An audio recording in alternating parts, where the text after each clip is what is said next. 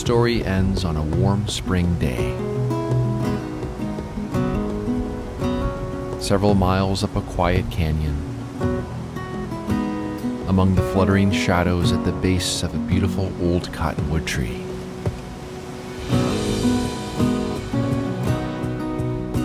Though perhaps it doesn't matter where and when a story ends.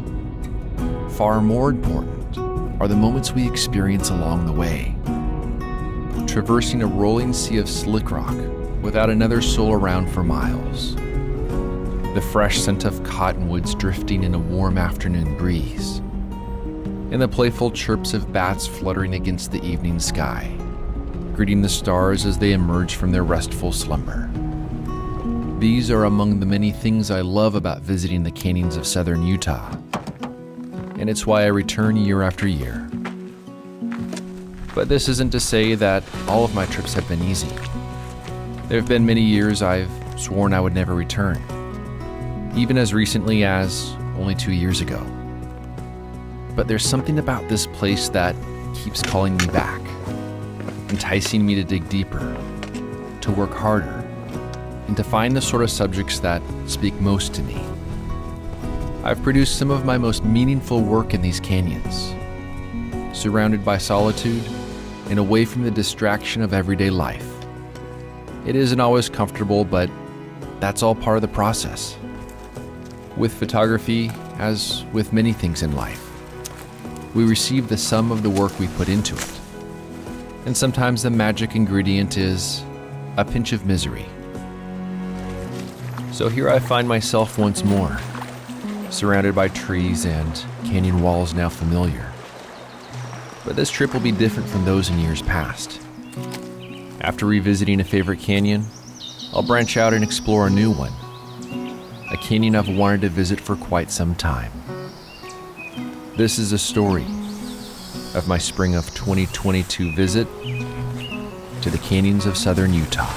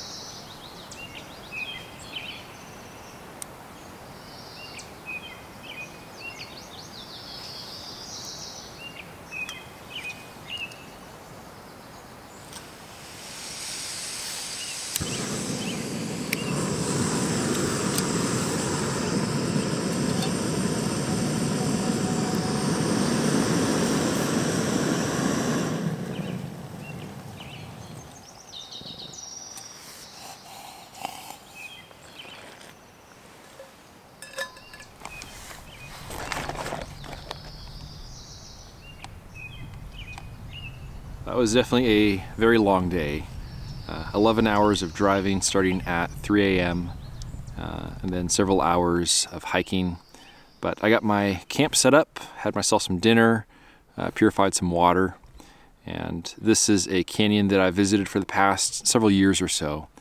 And I just want to wrap up some loose ends in this canyon, see if we can find any more subjects, and then move to another canyon which is not too far away, but it's going to involve a drive to get to it because it's just a little bit easier that way.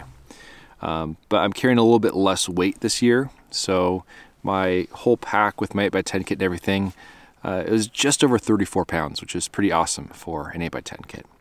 But I'm definitely looking forward to a good night's sleep, and we'll see what all I can find in the morning. So it's a long day.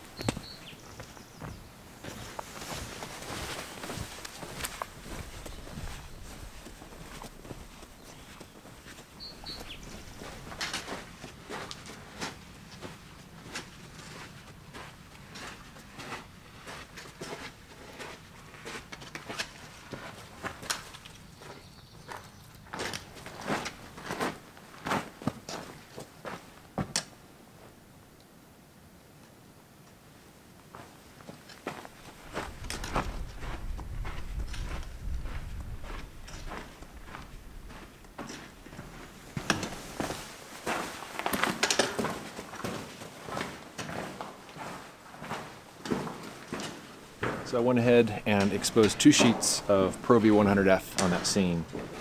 And one photo was taken a little bit before the sun started creeping into the foreground. And the other one was just before the sun would have gone right into the camera lens, because I was shooting towards the sun, but there was a big cliff that was blocking the sun for most of the morning. So it'll be interesting to see how that one turned out. But after that, I went back to camp, got myself some breakfast, and now I'm heading up the canyon to go revisit a scene I tried to photograph last year, but I couldn't quite put a composition on it. So I want to see if that will be a shootable scene this year. And along the way, I already found a couple of the subjects that might be pretty decent for perhaps tomorrow.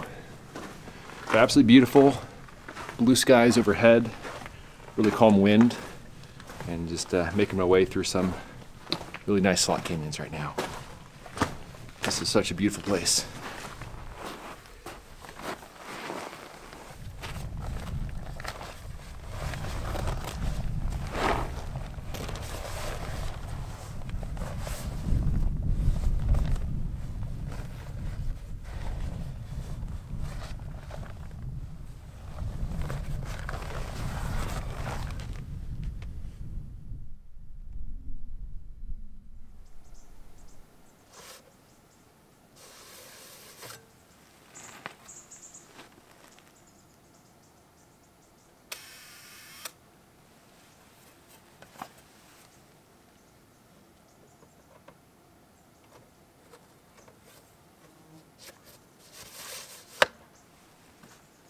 All right, so that was 1 second f40, and it was absolutely calm when I triggered the shutter.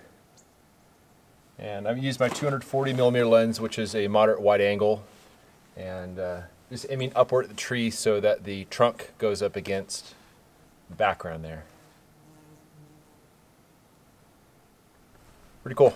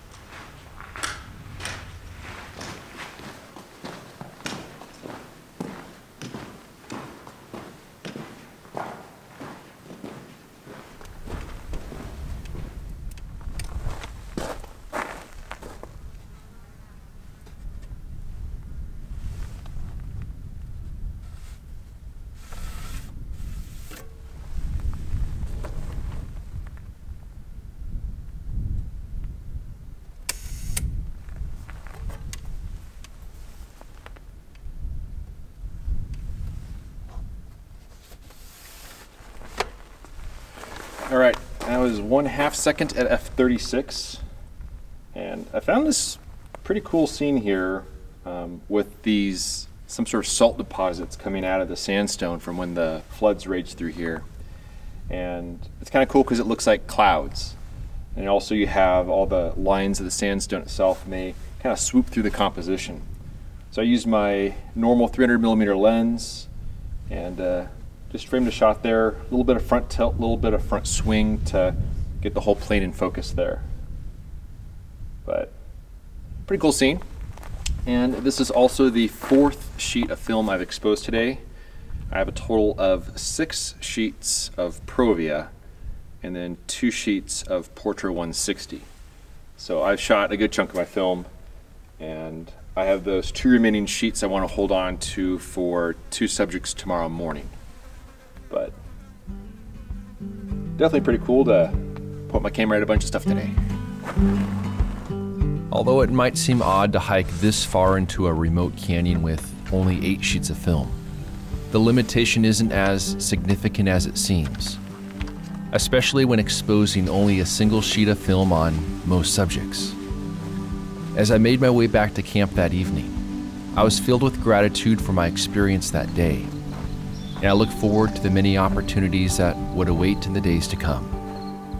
Of the 3 subjects I photographed, only one photo stands out, though it wasn't the final image of the cloud-like pattern in the sandstone.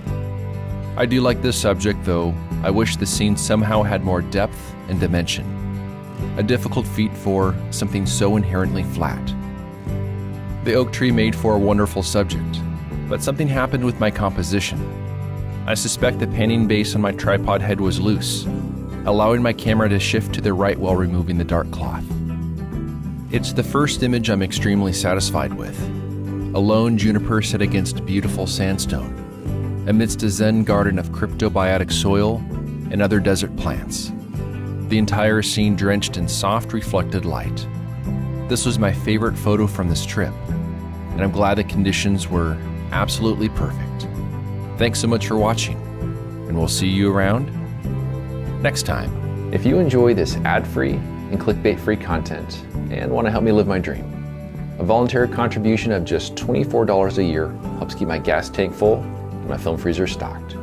For more information on how to support me and my work, please visit the donation section of my website at benhorn.com/donate.